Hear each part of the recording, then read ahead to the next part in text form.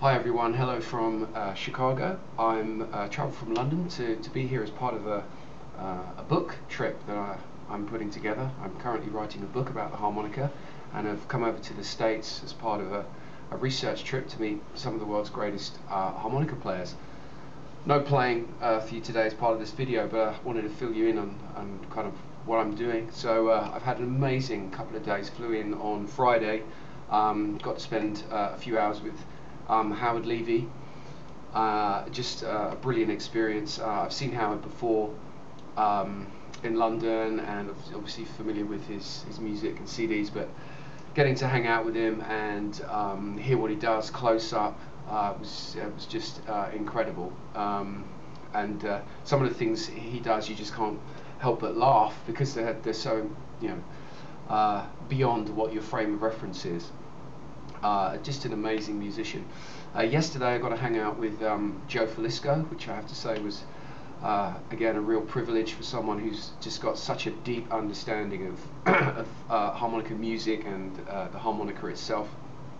And we hung out and I had the opportunity to ask Joe a lot of different questions about how he approaches the harmonica.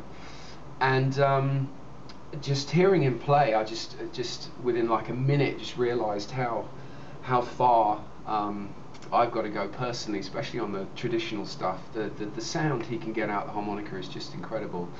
And one interesting thing I took away from hearing him play and sort of jamming with him a bit is just the importance of the way that you use your hands.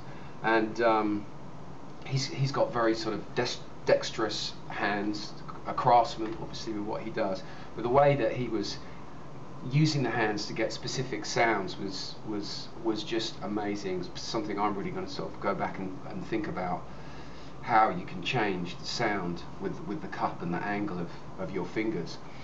And yeah, I learned so much in like 5 minutes with him, which is just fantastic. And then, if that wasn't amazing enough, today this afternoon, a few hours, I'm hoping to meet Joe Lovano, who's playing in town at the Jazz Standard. So as part of my book, I'm going to interview some of the world's leading harmonica players, but also some of the world's foremost musicians. I've already interviewed Neil Cowley, he's a wonderful jazz pianist in the UK. Hoping to speak to Joe Lovano later, and from Chicago I'm going off to see Gussow, which I'm very excited about, Dennis Grueling in New York. I'm hoping to meet Gregoire Maret and Hendrick Meurkens, two of the world's greatest chromatic players. Last week I met Brendan Power, hung out with Brendan, again just a ridiculous level of musicianship.